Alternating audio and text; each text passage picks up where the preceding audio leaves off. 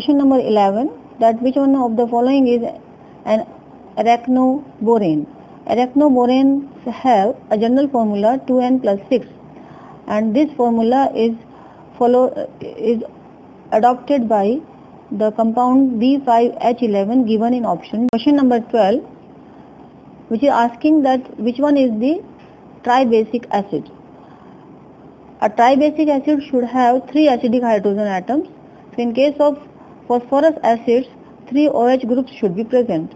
So in the molecular formula given to us in option B can have 3 OH groups, so it should be a tribasic. Question number 13, that if we remove one electron from N2, then N2 plus is formed.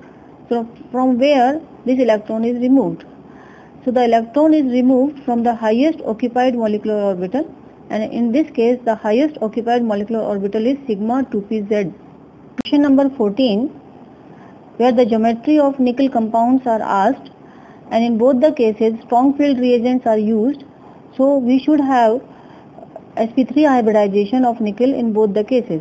So both the compounds should have tetrahedral geometry. Question number 15, the IUPAC name of a complex compound is asked.